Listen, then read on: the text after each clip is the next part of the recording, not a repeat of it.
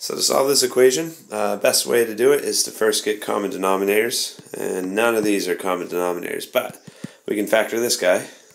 And now that's factored, we see that the pieces are all here. This one is just missing a 2m plus 1.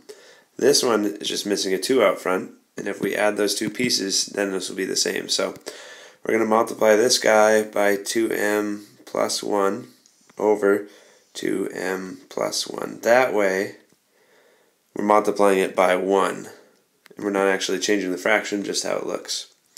And then this one, we're going to have to multiply the bottom by 2 and the top by 2.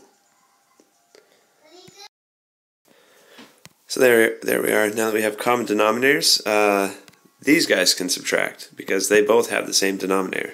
So maybe let's expand this first. And so since we said now we can subtract, 30. It's going to be 17 minus a 14. That's going to give us a 3 over here.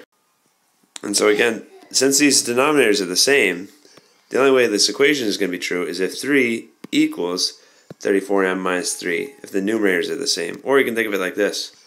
Multiply both sides by 2, parentheses 2m plus 1, because that's a fair thing to do if you multiply this to every term. And if we multiply this to this term, it completely cancels out. If you multiply this to this term, it completely cancels out. So we'll be left with 3 equals 34m minus 3. You get that little equation to solve, and when you get down to the answer, you should have m equals 6 over 34, which is 3 over 17. Whoops, sorry. Quick little correction here. This is supposed to be a plus 3. So that's a plus 3. When you subtract 3 from both sides, that's supposed to just give you 0 here. Okay, so I dropped a sign on accident.